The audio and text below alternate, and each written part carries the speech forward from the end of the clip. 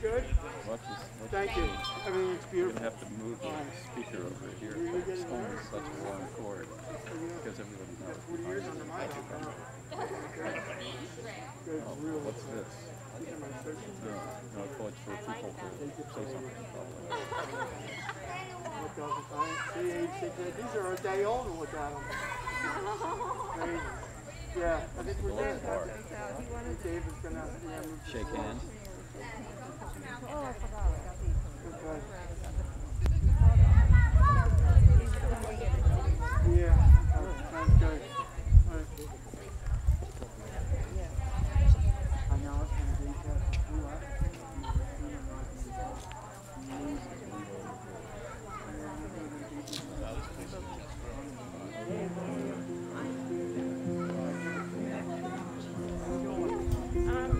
Zoom video, is it on? No, it's streaming. Yeah, it's on my phone. Yeah, it's on. Right there. Okay, cool. It's cooler here.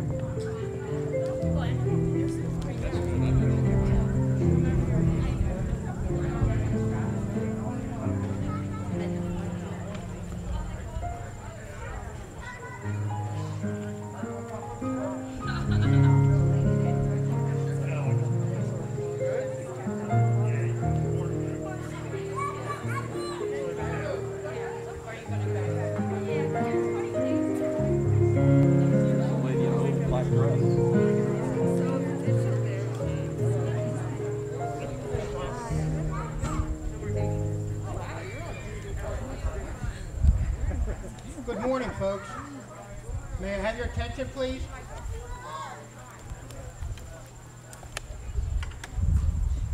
On behalf of Glenn and the family, we thank you for coming out to today's services to honor Jim Gullborg. We would like to start, however, with the U.S. Navy paying final respect to a fallen comrade for which he so honorably served. Gentlemen, if you would, please.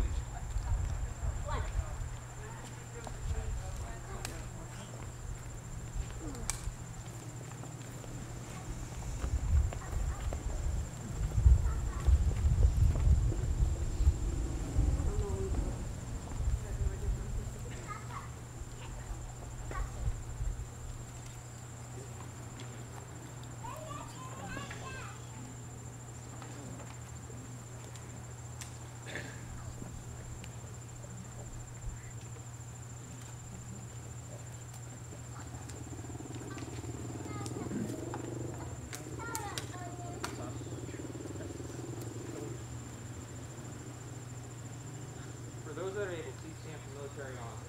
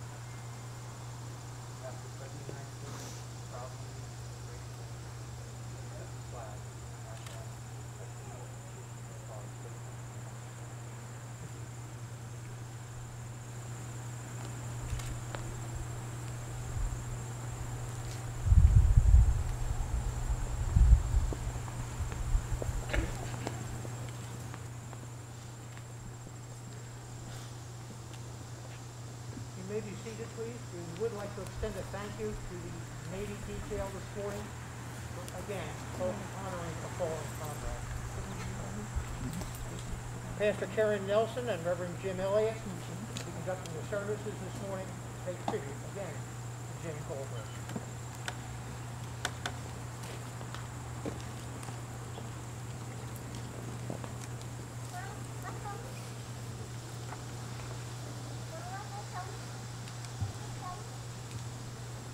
Jesus said, "Come to me, all that are weary and are carrying heavy burdens, and I will give you rest." All are welcome here, and we are glad that you've been able to join together for this important moment. We're also very grateful for your willingness to be flexible and to mask and to socially distance. Your cooperative spirit makes moments like this possible in these times. So we gather today in this unusual way, in this unusual moment, to honor Bill's exceptional life and exceptional legacy. We grieve the hole that he leaves in your lives and in the lives of so many others who couldn't be here today, in the lives of so very many in our community. And we gather in deep gratitude for the many, many long, deeply good years that you shared together, with each of you sharing a different aspect of his life. Finally, then, we gather to comfort and encourage each other in the hope that there is more to life than this life, that there is more to life than what we can see, so that in the power of God's love, this moment is not the end for Bill. And so let us pray. God of mystery, God of hope, God of comfort, we thank you deeply for Bill. We're grateful for the amazing gift Bill was to so very many, and all that he gave of himself for his nation, his community, his friends, and his family. We're grateful for his many years of excellent health and the quality of life he maintained for so long. We're grateful for all the moments and experiences you were able to share together that are now precious memories you can carry for a lifetime. In this season of change, of uncertainty, and of loss, when even our traditions for grieving together have been disrupted and become so difficult, we ask that you would be powerfully present here with each person gathered in this moment. And we ask that you would be with all of those who are grieving but could not make the trip to be here today and are instead with us only in spirit. We ask that during this time together, you would whisper into all the corners of our hearts that are hurting or frightened or angry, that we would come to know your healing and wisdom and peace. Amen.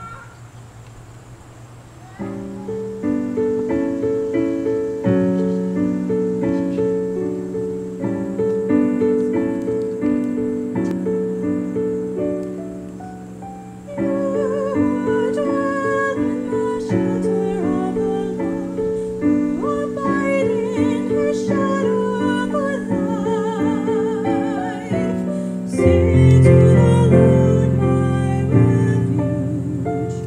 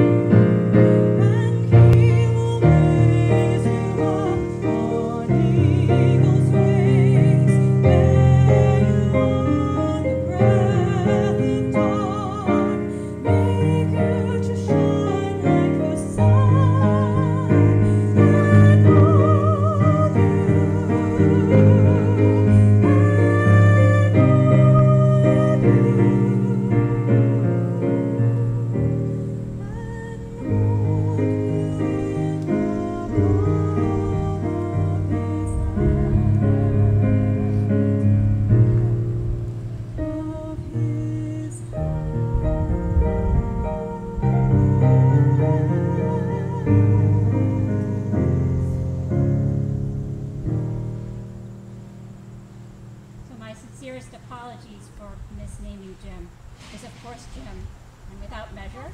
And that for so long I thought that I had not had the honor of meeting him until it turns out that he was Olga Lake's dashing gentleman friend and was actually here many, many times, but I only knew him as Olga's friend Jim.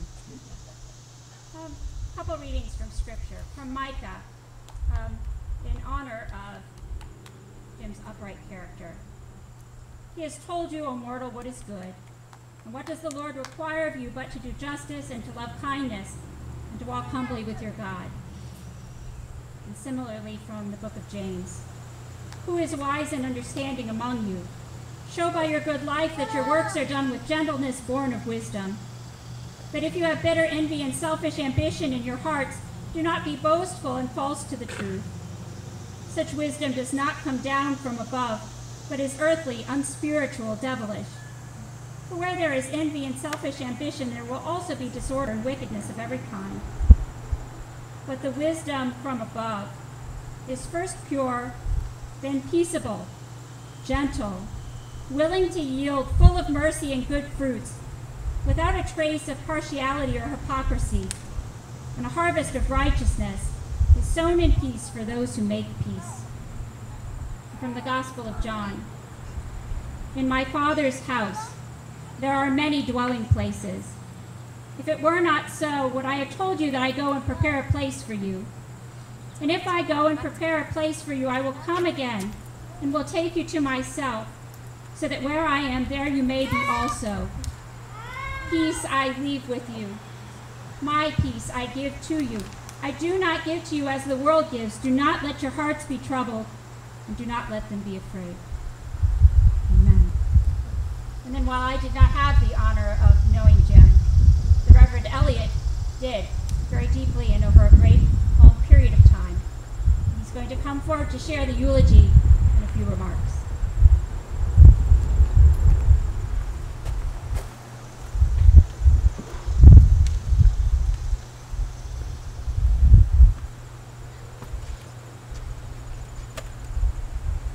Can you hear me? No. Say more. Can you hear me now? No. Now? Yeah, better. Now? Yeah. Okay, we'll make it.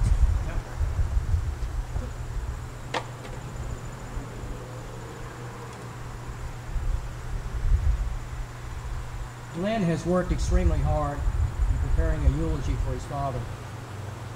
You'll find in this eulogy really a story of life, a story of challenge, and a story that we are all connected as a part of humanity. It begins as such. Wait a minute. Yeah. What's wrong with this? You gotta be right on top of it. Right on top of it? Yeah. Okay, I'm on top of it now, just so the pages don't fly away. Good morning, everyone, and thank you all for taking the time to be here on this beautiful Saturday to reluctantly say goodbye to Jim Gullborg, a day many of us thought would never come.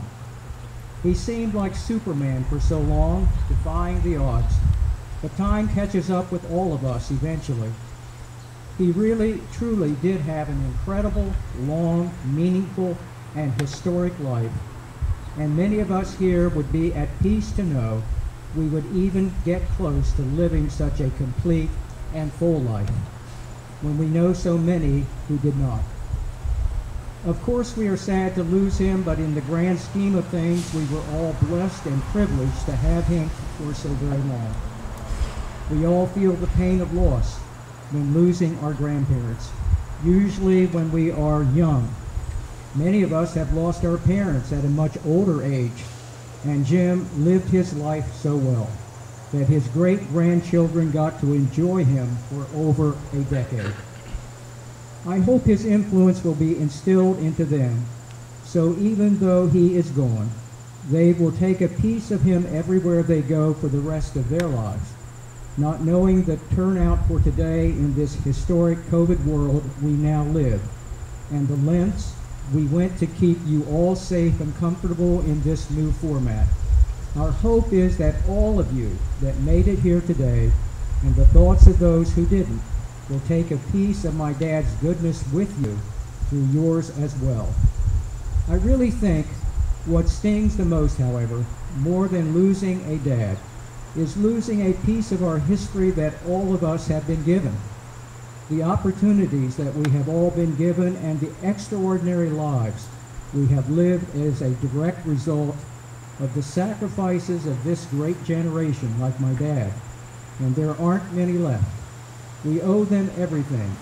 As sad as this day is, he lived an amazing life, and that is what we'll celebrate today. But where do I start? He lived such a full life. I love to tell you all I learned from him, but I will expedite his past so that one will not be napping, I hope. Keeping in mind there is a little bit of my dad in everyone, whether you are here or not. Born in May of 1925, the Roaring Twenties, much like our past decade, many kids were born in such an enjoyable time.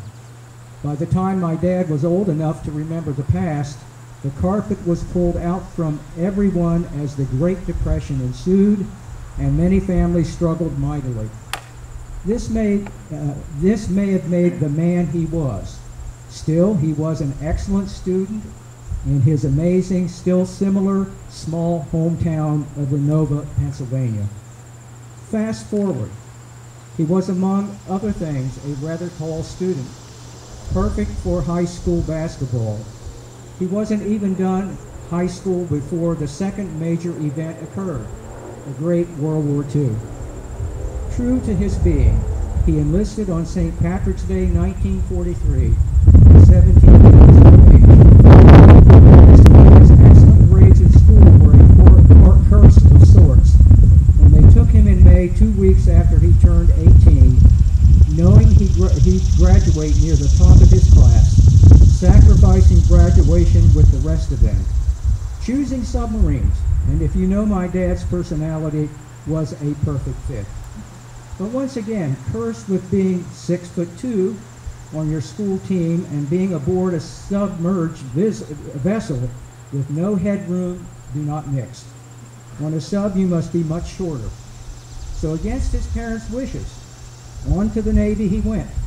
So many thrilling stories I'm sure you've heard, but there were way too many to include today. His campaign began on the beaches of Normandy and finished off the coast of Japan in an armada twice the size of D-Day, when 2 atomic bombs were dropped and the Empire of the Rising Sun suffered their first loss at the cost of so many innocent lives. As my dad said many times, Truman saved my life when they dropped those bombs. After honorably serving his time, he took advantage of the GI Bill and put it to good use, attending Mount Alto and Penn State University with a young Joe Paterno, where he majored in forestry and horticulture while meeting his future wife, Jane. They were married at Valley Forge Chapel in June of 1950, a month after they both graduated. I cannot believe it's been over 70 years since. Many don't even live that long. We lost Jane 22 years ago on July 4th. They moved to Habtown, where my mom grew up, and he sent a great letter to the owner of Lewis Tree Surgeons, selling himself well, and shortly thereafter began a lifelong passion of tree and landscape work. He left Lewis a month before Hurricane Hazel, which certainly helped business. Talk about timing. He bought a house, the 7th one built in Lawrence Park, had a family, ran a company, sold the Lawrence Park house, had a house built where we live today in Newtown Square. I, like many of you here today, have some great memories I hope you will share with me later. I remember many of my June birthdays and those end of the school year parties. Many Christmases, hanging lights, cutting down and decorating the tree. When I was too young for tools, my dad would struggle to assemble bicycles, toys, and racetracks that we would find on Christmas morning. I'm trying to expedite this, but I do have one story to share. I think it was our last holiday in Lawrence Park before we moved. I came down the stairs to find the greatest, coolest present ever. A Jungle Gym play set tower right next to the Christmas tree in our own living room.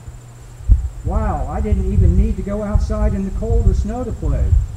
Best gift ever. What a great day. I don't think me or my sister Sherry's feet ever touched the ground that day. Jim and Jane must have heard the noise and the house was probably rumbling. It was so much fun, but as kids you know absolutely nothing, and I didn't find out for many, many years. The reason it was there, it seems my dad neglected one thing. He struggled through the night building the tower in the warmth of his living room instead of the cold wind outside on Hastings Boulevard.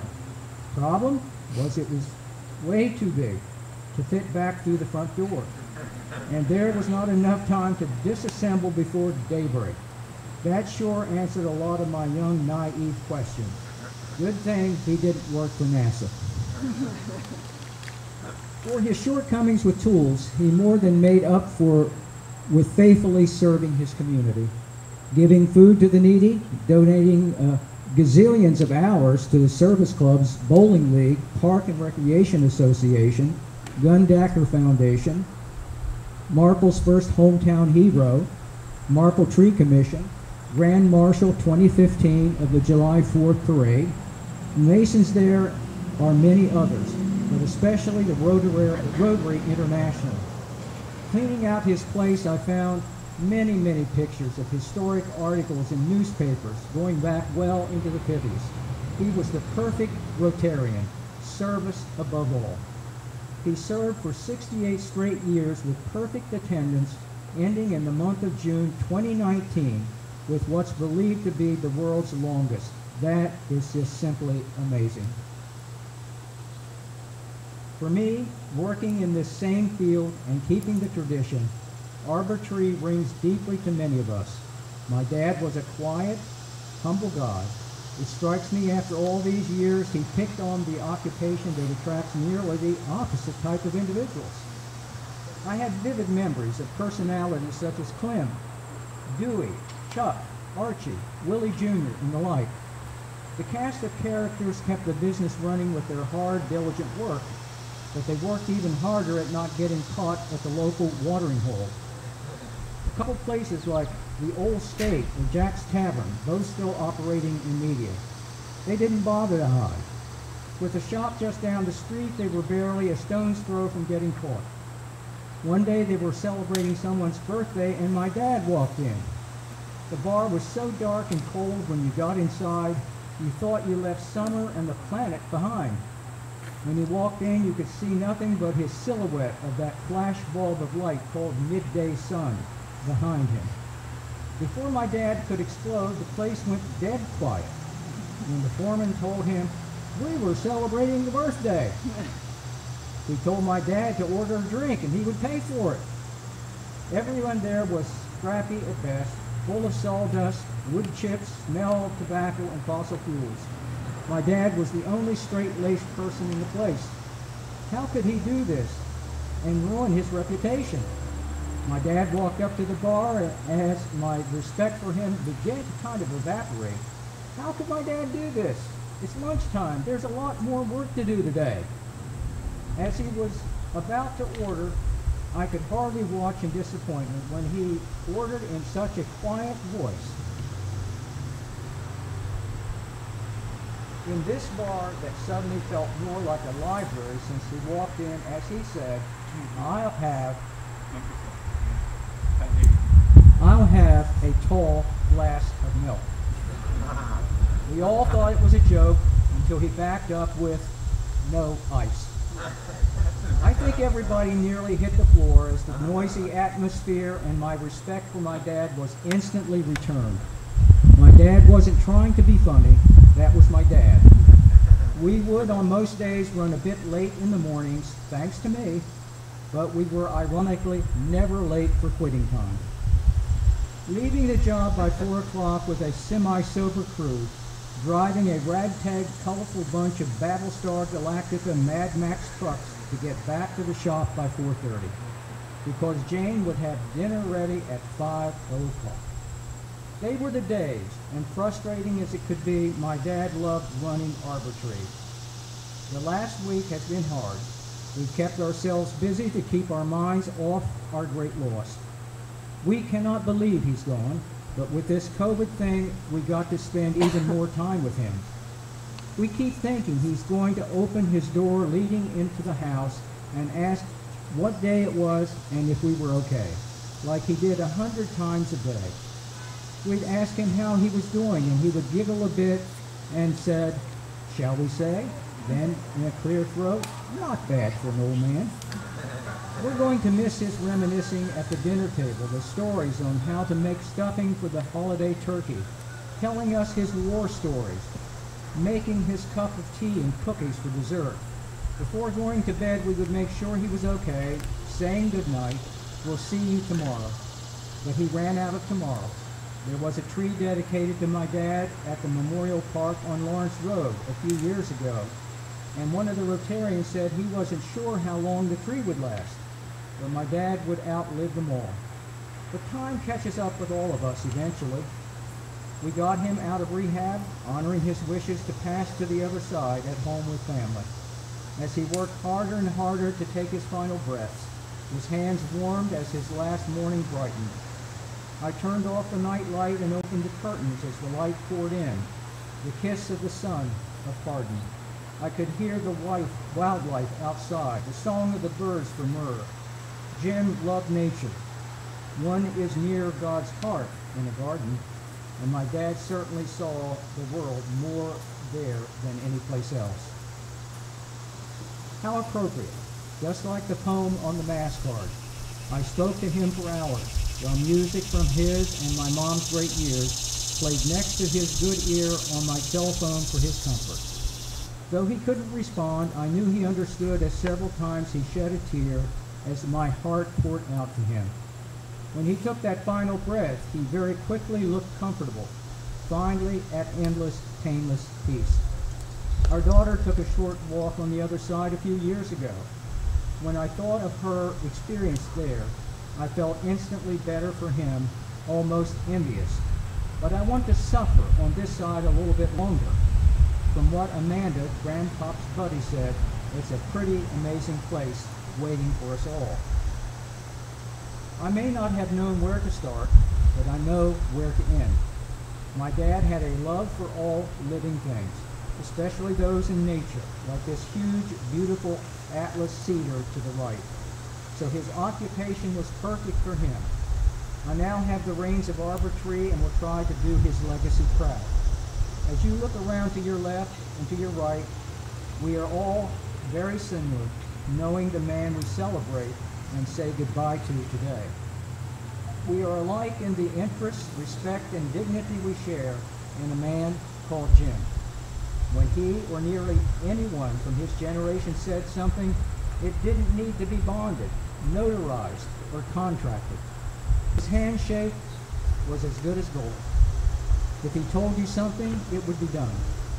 My dad's legacy can live on if we remind ourselves to do the right things, take time to help one another out, or improve the lives of others less fortunate, keep communities strong and motivate our youth. If there were more people like my dad in Harrisburg or Washington, we wouldn't be trying to make America great again. We still would be. We need more people like him in this crazy, COVID, and changing historic world. Like my dad, this is one of the most unique ceremonies I have ever attended. Not perfect, but none of us are, and somehow it's even better. If we try a little harder, we can keep a piece of him alive. Instead of looking to your left or looking to your right, try looking deep inside yourself.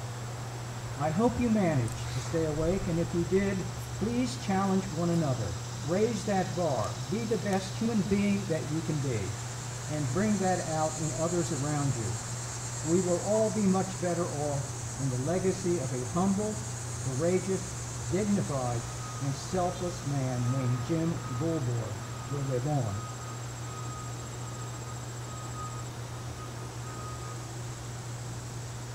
Just a few reflections. I met Jim some years ago when I started attending the Marple Tree Commission. And in doing so, he and I sometimes would be the last to leave. And we seemed to hit it off. He was such a genuine human being, and we both had interesting experiences. I grew up in West Virginia where there were trees around me all the time. He was into trees. He taught me a lot. We shared a lot. One of the great stories I think you need to hear. Out at Winterthur, there's a sycamore tree. And when he was a young man starting his business, Henry DuPont got to him and wanted to know if he could save that sycamore tree. And Jim said, yes, I can, but it'll take about 2 years. And he worked on that tree, which was about 300 years old then, and now that tree is thriving today, going on 400 years old. We went out there and we introduced ourselves. We were kind of carted around on one of our trips out there, and they finally recognized who he was. Now they have to get it into their archives. They were able to look up his invoice to Henry DuPont, and they were able to say, yes, this was a marvelous, marvelous thing that they did. And Glenn, when you talk about nature, and you talk about what it means to be in the garden, there's a theme in our faith, in both Jewish and Christian faith. It talks about 3 gardens. The Garden of Eden, where all human life began. For those of the Christian tradition, it was the Garden of Gethsemane, where there was suffering and struggle and death, ultimately to come. And then in our tradition, the Garden of the Empty Tomb, where no more there's suffering, but there is hopefully a rejoining of all humankind together, regardless of where we are, who we are, how rich we are, how poor we are. All human life is valuable. That's what your dad represented. Thank you. Thank you, Jim. You're welcome.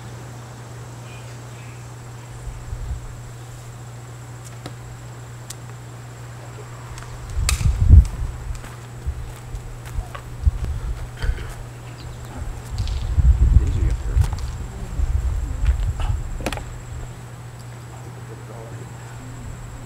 In 1938, the Chief of the Chaplains of the United States Navy wrote a prayer. And it's been used at services at the Naval Academy ever since then, so for more than 80 years now, with great regularity. And in a moment, I'd like to share it this morning in honor of Jim's distinguished naval service, which profoundly shaped him as a human being, that gave our nation an unprecedented time of security and of prosperity and inspired his family for a lifetime. I want to share the Navy chaplain's words in honor of the 18-year-old kid who volunteered to help us and grew up at Normandy and off the coast of Japan in a way that some people never grow up in a lifetime. Beyond that, I also want to share those words in honor of Jim's outstanding personal character and deep commitment to decency and respect, humility, and to service, all values that are often in short supply today. And then I want to share the Naval Chaplain's prayer, because although we don't all share the same faith, and I deeply respect that we don't all share the same faith, that I was invited to be a part of this morning as a person of faith.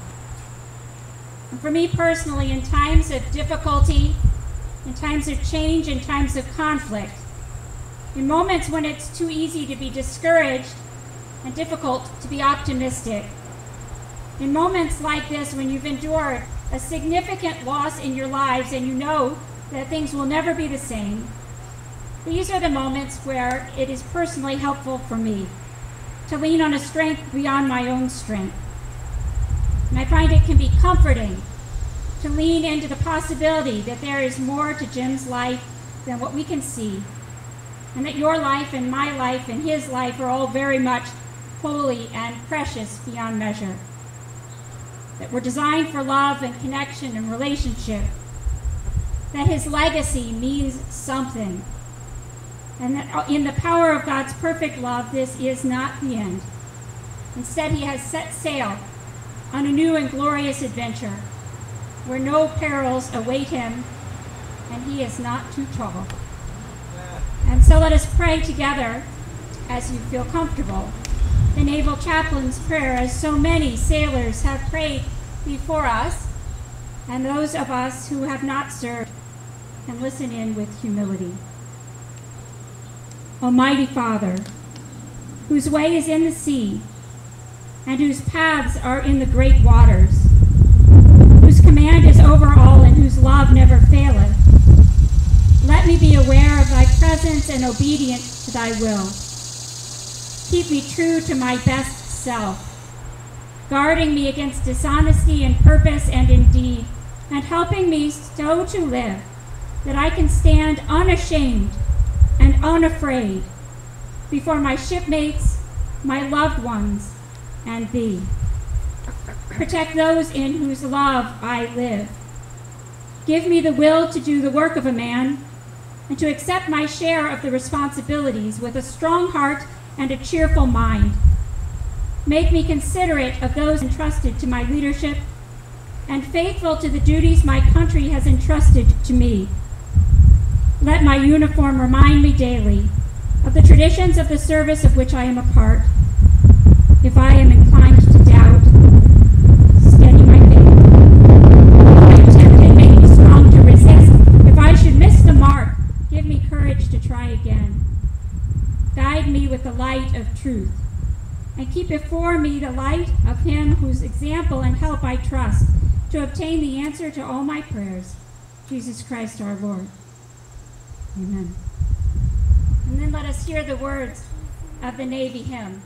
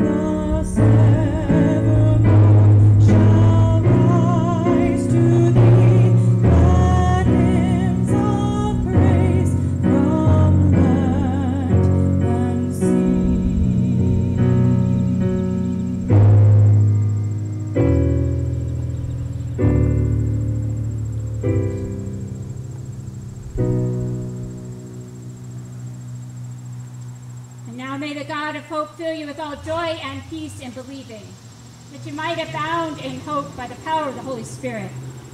Hallelujah and amen. Go in peace, knowing that he is at peace.